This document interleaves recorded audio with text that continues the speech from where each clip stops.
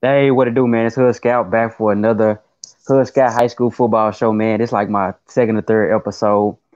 Today, man, I got a special guest. I got a coach of a big time program, or he gonna take it to big time heights. Um, a guy that I'm gonna really let him introduce himself. But I thank him for his patience because we've been on here about 30 minutes trying to get out these kinks of this technology stuff, but we good. And I got Coach DeMarcus Harris with me. Coach, introduce yourself. Tell the people who you are. Man, DeMarcus Harris, head football coach, athletic coordinator at Mesquite High. Man, I'm happy to be here. Hood Scout does a lot of good things, a lot of exposure for our kids. So whenever he asks me to do something, it's a good chance I'm gonna get it done. Okay. Let's go from the beginning. People don't know your story was on CBS. I think I want to say Keith Russell did that story. Hope I Mm-hmm. didn't butcher his name, but he did that story and just talked about some of those hardships you had to overcome. When, at what age or what period of time did you know you wanted to go into coaching? Well, man, I've kind of been a coach my whole life. I was kind of the guy that, what little bit of rough life that we had, I was the guy that kind of held it all together and took care of everybody. I was usually the level-headed one. Um, so I just knew, man, through this game and being a part of a team and being a part of that family, saved my life. So I'm just trying to give back to everybody else. So you want me to talk about my life Yeah, or just I want you to talk about um so you played high school ball. Was that in Pittsburgh, Texas? that was, man, that was. So Okay, now talk about that and then kind of we can go from there. okay, well, yeah, I played at Pittsburgh, man. We started struggling about middle school. Drug epidemic hit the town, hit my family hard. My mom, my stepdad, my dad was incarcerated. I think he got locked up when I was 9 years old. He was actually at first time ever seeing me do anything was 2 weeks ago versus Heath. So Oh wow. that was exciting for me, man. It was a big time. You talking 30 years later, here's my dad, shows up at the game. I got a great relationship with my mom and dad, but um, rough, man. I was homeless. I lived from house to house. I lived with friends all throughout high school. Man, I got kicked off of every team I ever played on except my senior year. Oh wow. Man, just because I had a problem with authority. Here's a kid, I'm seventh and eighth grade, raising myself. I'm out. I don't have a curfew. I'm out 7, 8. I'm out really 2 or 3 o'clock in the morning. Don't really have anywhere to go. And then my friends around town started, hey man, you can stay at my house, and you can stay at my house, and you can stay at my house, and um, it ended up being just a good deal for me because I ended up being like my brothers and like my family. But man, the first time I had my own bed, I was a freshman in college. Man, the first time I Hmm. was sleeping in a bed, I was on people's floors and couches and all those things. But man, I always had a good spirit. I always had that fighting spirit too, that it was gonna get better. What I Hmm. mean? Let me just keep going. It's gonna get better. I made good grades in high school, just because I was super competitive. I I had one of the highest scores on the SAT. I ended up getting an academic scholarship to one of the best schools in the country, Austin College, which is like Harvard, Princeton, yeah. Oh, you cut out, coach. Um, Okay. got you. You got me. People are here to help me. They're not out to get me. And then the blinders kind of came off when I went to Austin colleges that these kids were the same age and they've had some different experiences. But there's a different way of life, man. All I knew was the hood. I knew about hustling. I knew about the cars, the flash. I knew about that. I didn't even think about going to college. I knew I was gonna go pro in the hood. You Hmm. know, It, everybody it, knew me. Go it, ahead. let me stop you real quick, coach. So because who knows, this might be a listener that listens to this from out of town. When they hear Pittsburgh, Texas, where is that? Is that like a smaller town? It- Kind it- of, you know what I'm saying? Because they might not have ever heard of, they've heard of Pittsburgh, Pennsylvania. They might not yeah, have heard of Pittsburgh, Texas. that's right. I don't even know what Pittsburgh, Pennsylvania is about. I know where Pittsburgh, Texas. We call it Pittsburgh, America, man. Okay. No H, You know, it's Pittsburgh, no H. Small town, 4,072 people. And you would think it was a small country town, but it's a lot going on in that town, man. You can get yourself in trouble like you're in Compton. You know what I mean? Okay. Yeah. There's some dudes out there like that, and it's one of those towns that if you're not careful, you'll get stuck and get a case, and you'll be fighting charges, and you won't be able to get out, and that cycle kind of just continues with your family, and you're not gonna get out of that place, man. But if you can get out, and we've got a lot of guys that got out, we got a lot of head coaches, man. At one time, per square area, Camp County, Pittsburgh, Texas, was the richest county in the world. Wow. We got like NFL guys. Bo Pilgrim's there. He was a billionaire at one point. Pilgrim Pride. Pilgrim Pride, man. But he's got a mansion in Pittsburgh, Texas, man. Carol Shelby Mustang, Pittsburgh, Texas. Okay. The Ezekiel airship, the first airplane. They don't get credit for it. The Wright brothers get credit for it, but Pittsburgh, Texas. Cavendish Boots, Pittsburgh, Texas. Oh, wow. The first guy to ever spike a football, Pittsburgh, Texas. Homer Jones. He lived right down the street from my mother-in-law. And so it was one of those towns, man. It just kind of had that just a little bit of everything. You could get country, you could get hood, you can get good, you could get bad. And you just, you know, I was fortunate enough, you know, everybody would say, hey, man, that's that little smart dude, man. Y'all don't, they never gave me, you know, never forced me to or tried to tell me to sell drugs or any of that. You know, they helped me out and kind of kept the older guys kind of kept my nose clean and kept my hands clean. And you know, that kept me, you know, pushing through the times, the hard times. And man, I like my city, man. My city loves me, and I love my city, man. I love Pittsburgh, Texas. So yeah. And I think like people like you just talked about them people, they're gonna talk about you like that, coach. When you win your state championship, they're gonna say, you know, Coach DeMarcus Harris, he's from this town. They're gonna speak of you. I believe that. So coming from a rough area, and I'm sure many of our students, our athletes know what that's like, whether you be, I don't care if you're from South Dallas to Compton to wherever, you had to overcome some challenges like a lot of our youth have to do. So that leads up to, like, say, high school. You got an academic scholarship to Austin College. So from that period, kind of take us from that Austin College. You come from the struggle. You know, the OGs looked out for you. When you kind of got to Austin College, what was your mindset and what was your trajectory from there? Man, you wouldn't believe this. I've been around hustling, guns, gangs, thugging. Man, the most afraid I ever been in my life is when I went to Austin College, because everybody was so different. Okay. Nobody was like me. And, you know, it's easy when everybody you're around or like you, but what about when these dudes are just different and they looking at life different? So that was different for me, man. But I knew if I, you know, of course I played football there too, man. I was first team all conference, 30-30 in the nation in tackles. Okay. I mean, dominating the game. What position? I played Mike linebacker, man. Okay, so, Mike linebacker. Yeah, so I just balled out and was around some good coaches, around some good men. My roommate, man, was a preacher, man. He wore a suit and tie to school every day. You know what I mean? So I got to see how he, man, ironing his shirt, slacks on, man, nice shoes every day. Man, you know, so, Chris Moore, and I still talk to him today, man. He's a preacher down in Houston at one of those mega churches.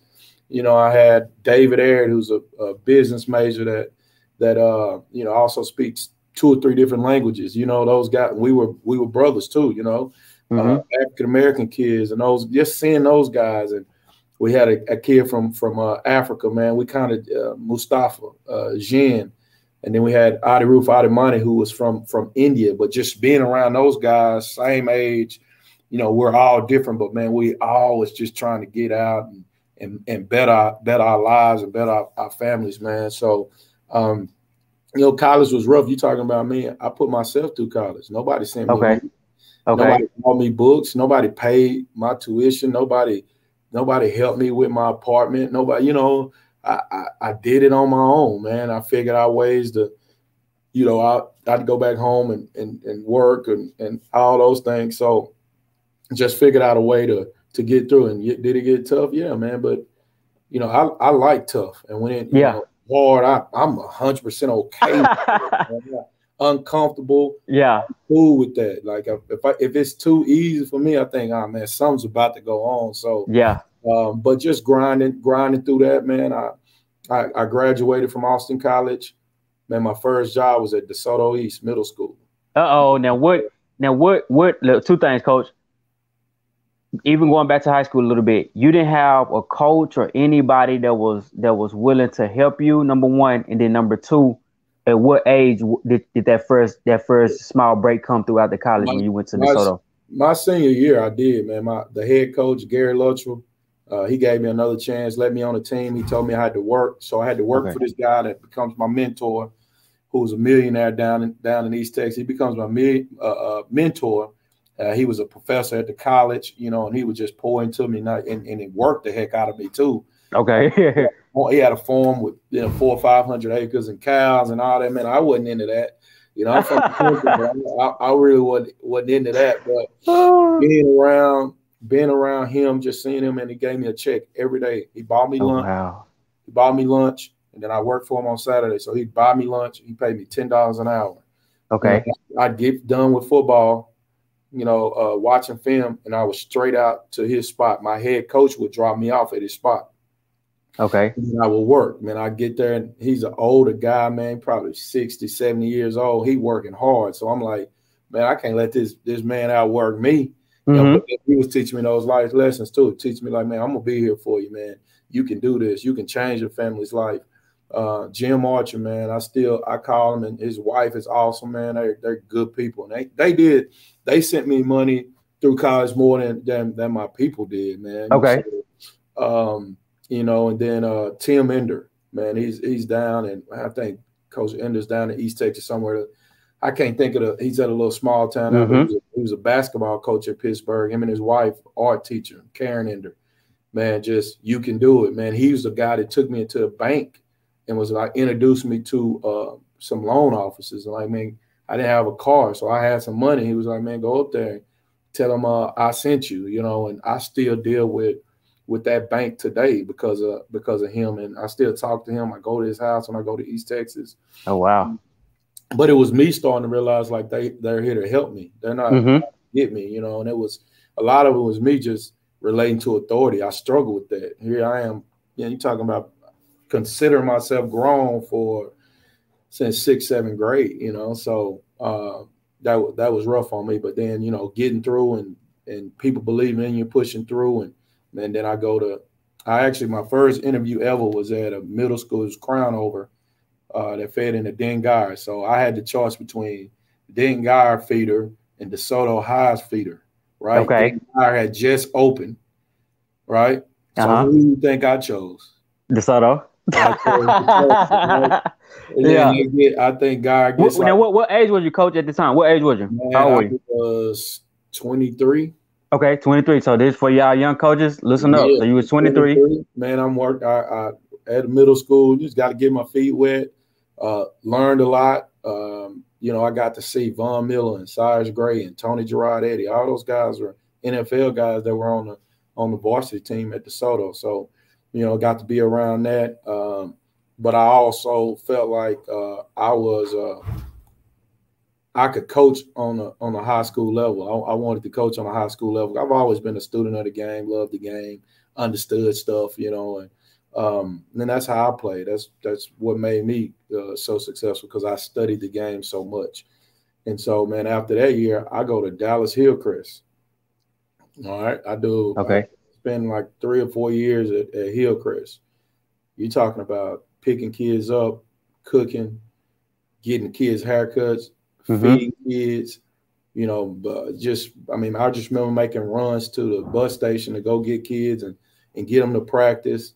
Man, I left there and went to Little Elm, become the defensive coordinator at Little Elm with Donald Stowers. His son is Eli Stowers, the quarterback that was at Guard. Oh, yeah, at Guard, at A&M now, if I'm not mistaken. Exactly. And then the running back was Ashomadi. He was Cobb. He was the running back at Guard. His daddy was the OC.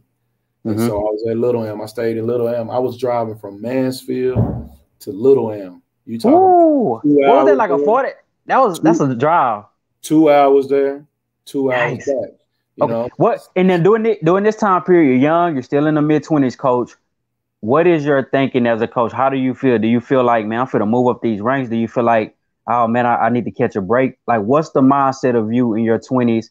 I think that's was that your third job, right? third job. But I'm I was like, thinking, man, you got what's to your think mind? about me. I'm still thinking like I'm a street dude. Okay.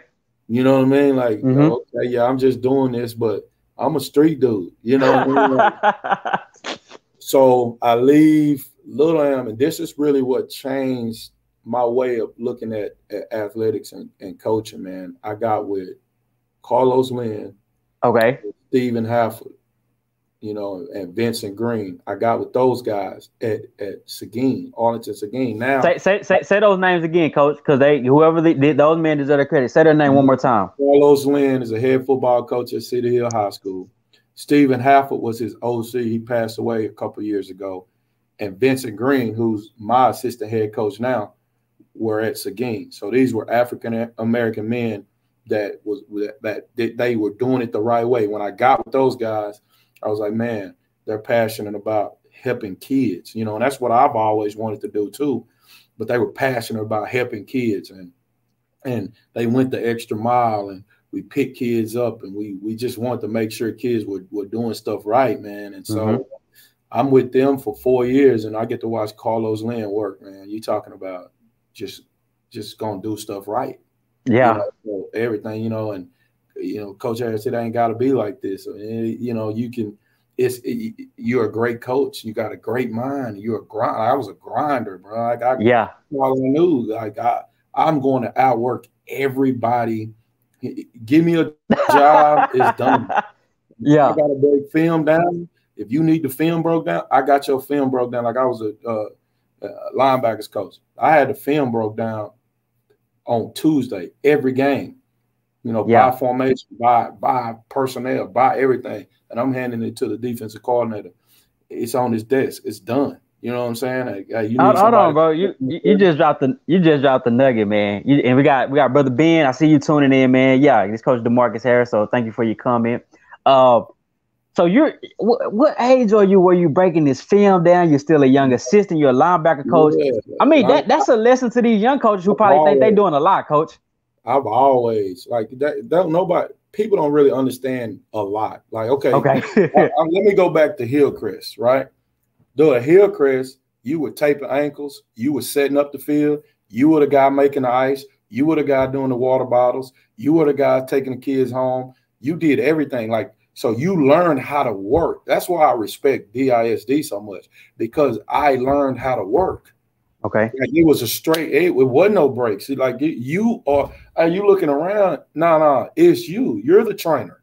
You're the water guy. You're the guy that's going to help cut the grass. You're the guy that's going to be teaching. So, you know, learning how to work. And then I always felt like, well, I don't just want to be a rah-rah guy. I don't want to just be the hype man. I want to be this X's and O guy too. So okay, oh, you know, I'm talking about, man. I drew formations. I would fold up sheets of paper, man. I drew our defense versus every formation in the world. Wow. I'd make those formations, and how would I play this? How would I play that? And you know, and then so it started, you know, just ringing in my head at times, man. And I wake up at 4 o'clock in the morning, like hey, we need to do this, but yeah. And then so when I went to Little Am and I got a chance to be a defensive coordinator, and then I go to Seguin. I'm kind of cold, but man, everything that needs to be done is done. You ain't gonna have to worry about my group. My group gonna be on point. Just give me the guys and let me go to work. And that kind of carried on. Man, I leave Seguin. One of my college football buddies get a job. He gets the Richardson High job. Okay. And I want you to come. And we have been talking about this for, 2-3 years when we were in college, and then up until my career. So we've been talking about it for 8-9 years. Like, man, I'm going to be a head coach. I want you to help me start my program. So okay. I go to Richardson. Okay. I go to Richardson for literally summer and football season. Right. We go from last place in defense to first place in defense. Okay. With not a whole lot of talent, but yeah, last place, we didn't win any games. right? Don't win any games. But I learned so much that year under him because he was super organized. He had a way of doing things, you know, why we practice this, why, and he kind of, Greg Pels kind of taught me the why behind everything. Why are you doing? Are you just throwing it out there? No, why? He would ask me, no, why is that play number one, Coach Harris? Why is that play number two? Why is this play over here? Why is it, where are you setting your drills up at? That changed my mindset. Like, man, how you do anything is how you do everything. Like, yeah, and that's one of your sayings. Like it everything matters. Like how you break it out. You know, which hand are you breaking it out with? Right? I break it out with left hand, so your heart's in it. You know, just you're talking about going back to the minute things, right? So in January, Joey McGuire gets the Baylor job. He goes to Baylor as an assistant, right? Coach Lynn interviews for the City Hill job. Coach Lynn calls me. Now, mind you, I just left Seguin. I've been gone essentially 5 or 6 months. Okay. He calls me. Hey, man, I want you to be the defensive coordinator at Cedar Hill. I'm on the way. Right? Okay. So at Seguin, you was the assistant coordinator, and then at the other school, you was the defensive coordinator, and then you got the call from Coach Lynn. So I go to Cedar Hill, man, following a legend. You know, how that was hard, man, following Joey McGuire. You talking about just a wizard, great. He was just great for kids. He was great for African American kids. He did a good job. Yeah. Did a great job with those kids. And man, here I am walking into we're the show. ESPN's there for a week. You know, Huddle's there for a week. You got cameras every day. You got 100 people watching practice. You know, it was crazy. But I had been all those experiences that got me ready for the Cedar Hill defensive coordinator job. I had a why, I had a reason, I had a way we broke it out. I had all that. I had juice, I had energy, I had been to it. So I understood like the work part of it. And so, man, we go over there for, 5 years. We're top 5 in the state in defense. Okay. And the biggest accomplishment of all was every kid on defense, starter and backup, went to school. Oh, wow. You're talking just on defense in 5 years, 6 years, probably 70 or 80 kids that went to school just on defense. But that's because we check grades. That's because, I understood like everything, the vital things, like let me make sure these kids are getting everything they need. And we're going to go the extra mile and we're going to stay on top of their grades. And we already knew the colleges were coming. Let's get our kids ready. So we found places for our kids to play. You got to think on that staff, man. We had DJ Mann, head coach at Lubbock Coronado, head coach at Molina. And for a while, we had the head coach at WT White was there for a little bit. The head coach that's at West Mesquite was there when we came in. He was the DN's coach. Man, so are these all on the Coach Lynn coaching tree? Nah, like the dude from that's at West Mesquite that went to Mahia. He was with Joey. We were only together for about a couple of months. But spring ball, he got a head job. And so we were together for a little bit, you know what I mean? But those guys all knew Coach Lynn. Coach Lynn was a Cedar Hill guy. So, a guy that was my safeties coach is the defensive coordinator at ETBU. Corners coach that's a defensive coordinator in Florida. I got another corners coach who's a principal. So you're talking about a lot of great minds, great men that I was around, able to help me, get to where I needed to get to. So now when you got to Cedar Hill, Coach, and you had your experience at those other stops, what was something different there? Was it maybe the talent, maybe the players, or was it just pretty much similar to most of the other stops?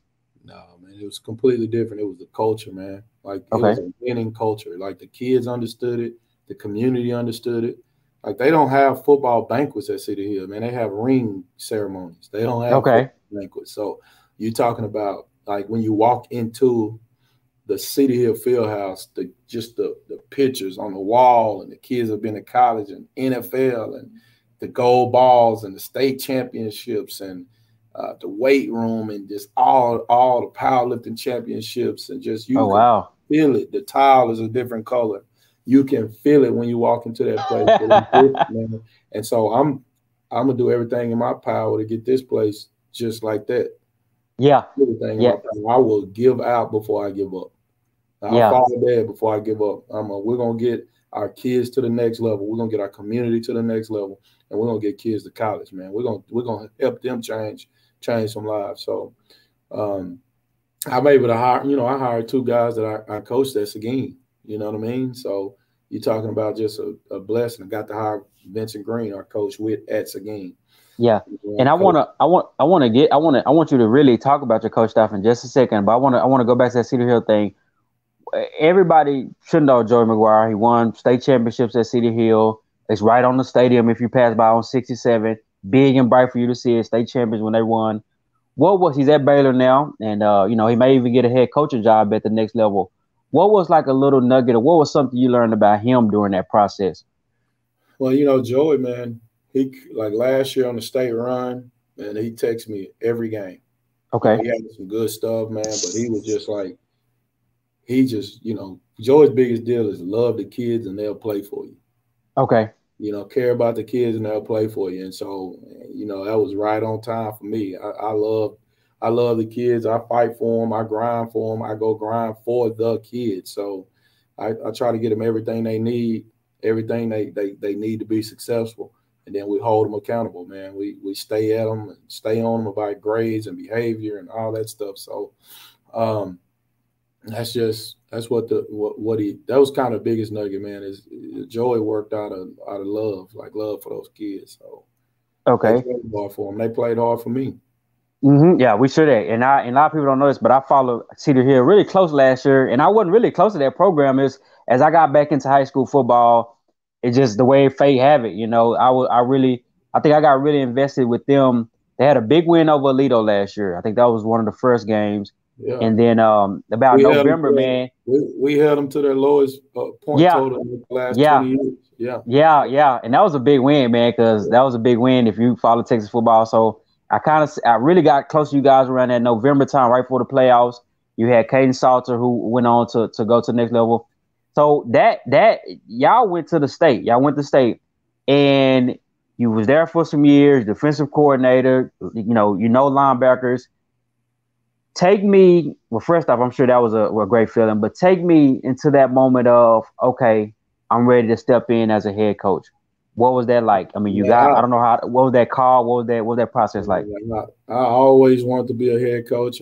After I, got with Coach Lee and them at Seguin, I was like, man, I want to be a head coach. Seeing those guys work, the way they do things and impacting the community and impacting kids. I was like, man, I want to be a head coach, man. I want to run a program. I want to help everybody I can help and do it my way. But I've had interviews probably the last 6 or 7 years for head coaching jobs, man. I never got any one of them. Is it okay to name a few of those schools on record, Coach?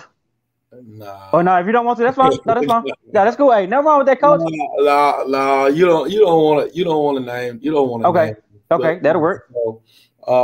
But I didn't get any of those jobs, man. And head coaching, becoming a head coach it's you can go in the interview and kill the interview, and that don't mean that you're gonna be the guy. Wow. You know what I mean? It's like that because it's just, I don't know, it's just the way it is. So, but this year it was different. We made a run. Sometimes I was seeking jobs. This time they were seeking me. Okay. And so I build relationships with everybody I come in contact with, and people were putting my name out there, and this guy's ready, and this guy's ready, and he's ready to be a head coach. And man, that was kind of the first time. Like, I knew I wanted to be a head coach, but I felt like, man, I'm ready. Okay. You've seen The Last Dragon, right? Mm-hmm. The glow.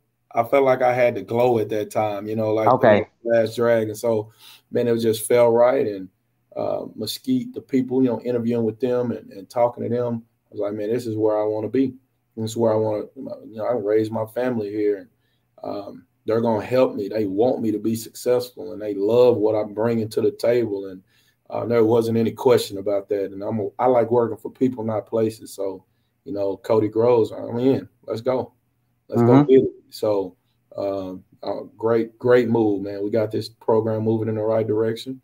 We got a chance to play for third place this week, and then we're in the playoffs. So, we're moving in the right direction. We're just going to get better. Yeah. And for people that don't know, Mesquite, Mesquite won a championship. What would you say, Coach? That was 2001? 2001. Yeah. So that was about 20. Yeah. So that was about 20 years ago. So it's to me, and I told Coach this, I said, man, it's almost like a sleeping giant. You know what I'm saying? Because I think you can. I won't even say what I said in totality because it's gonna come to fruition. But I just feel like you could build that program up to become a winner. You know what I'm saying? And because you guys have talent, many people, this Texas high school football landscape, and I'm just gonna be honest, a lot of people when the school is dormant, they go in and raid talent, but that's not gonna happen. Coach, if you're a feeder system and your high school is Mesquite, Coach is gonna get you right. So you took over the job, Coach. Speak on the support. Speak on the coaching staff. What was your goal of? Let me go hire this coach. What was you looking for? How did you begin to build your staff? Man, just over the years, the relationships I built with people. But I want to make sure I got some coaches that were about kids, not about egos, not about themselves. Coaches that are here for kids, that understand grades, that understand behavior, that understands discipline. And knowing that those things are going to help us win football games, man. We'll win football games because we're better people, and that's why we're winning. Our kids just do better. We had 100% passing for varsity football. I mean, that hadn't happened anywhere I've ever been. That's huge. Going out, of course, Vincent Green was the first guy I hired as my assistant head coach. I had been with at Arlington Seguin. When we had talked about this for years. I mean, I went and hired Eric Shun, who was my special teams coordinator, who was the AD at Joshua. So you're talking about him helping me. He's been an AD. That's my first job. Hey, Coach, you need to do this. This needs to get done. This needs to get done. And so, getting that stuff done. Then we got Yogi Gallegos, who had won a national championship at A&M Commerce, who was at Commerce High School at the time. So we got him. We got Desmond Ferris, who was a great O-line coach, he was a college coach, O-line guy. We got Zach Collins, who's he's also coaching the O-line. A young guy that trains O-linemen. Got Quentin. Shout out to Zach. Yeah, Quentin Dale. I coached up at Seguin. You're talking about a great coach, man. Corners coach, he's amazing. I got Coach Roark, who was my safeties coach. Shout out to Coach. Yeah, he's my guy. That's the defensive coordinator now. We got Danny Johnson, who have been, at DeSoto and Cedar Hill, North Crowley, who have been around these types of kids, and just a great man and great for kids. And then, I got Tedrick Burns, who's from Pittsburgh, Texas, that was a holdover from the last staff, so we kept him. And then what position he coaching, Coach? He's coaching the corners, and he's my freshman defensive coordinator. Okay. Young guy that's getting it done, does a good job. And let me see, I want to make sure I don't leave anybody out. Oh man, Joseph Judy, D-tackle. He's a lot of energy. Young guy, was up and coming, man, does a good job, great technical guy. But look, me talking about Doug goes over and beyond for his group, man. He'll pick them up, he'll feed them, he does everything. So he does a good job. We got Jeremy Hernandez, who's a Mesquite High legend. We got Reggie Fish, who's a Mesquite High legend. Keeping those guys on staff was a good move. They're doing a great job. They're growing as coaches too. So, and that's what it's about. Everybody growing and getting better and getting after. And then we hired Reese Shelton was a holdover. He was our freshman head coach, and then Jordan Foster's our freshman. Great guy too, man. Football, baseball guy. So, got a great staff, and I didn't want to rush my staff. I wanted to make sure I got the right pieces, and that's the reason we're having the success we're having. Part of it is because I got a great coaching staff. Okay, and we're coming up on almost 40 minutes, so I'm gonna get ready to let you coach. We've been rolling, talking for a long time. let's end with this, Coach. Where do you want to take this program? Whether it be facilities, whether it be where do you want to take this program, and then offer some words of encouragement to a young guy getting into the profession. Okay, man. I wake up every day, and my goal is for this program to be, and it's all sports, but this Mesquite High's program and feeder programs to be the best program in the country. Okay. And so every day I'm at it like that. So, and that's just the standard that we've set. We're gonna have one of the best programs. People are gonna come. They're gonna see it this year. We're gonna have 15, 16, 17 guys go to school because we busted our butt for them and grades, and they're doing their part. So, but for a young guy getting in, get past, because a lot of people fizzle out at about 5 years. Okay. But you have to every day understand your why. Why are you coaching? Mm-hmm. Why are you coaching? You're coaching for kids. You're coaching to coach kids. If your why is something else, get out. Okay. You're in the wrong. You're in this business. You're in the wrong business. This is a kid business. Get the kids right. Mm-hmm. Right. And if your why is all about the kid, how can I grow kids? How can I help kids? How can I love kids? Then you'll be all right, man. You'll never burn out. And that's what I got for the young people. Wow. Okay, guys, if you heard it from his mouth, man, a great, man, almost an hour interview with Coach Harris, the Mesquite Skeeters head coach. This team is going to the playoffs. And if I'm not mistaken, last year they did not go to the playoffs. So you're seeing dividends right now. They got a bright future. And be on the lookout for the Mesquite Skeeters. Coach, you know how I feel about you. I'm so grateful that you joined me, man. I feel like this won't be the last time. Even though we had some little issues as far as technical, I said, man, this is going to be epic. I just knew it. I said, this is going to be epic. I got a fighting claw to get Coach on here. And Coach, one of his sayings is, how you do anything is how you do everything. So, Coach, thank you, man. You know I'm going to be at those playoff games. And much success, brother. All right, man. Appreciate you. Okay, take care. All right. Bye-bye.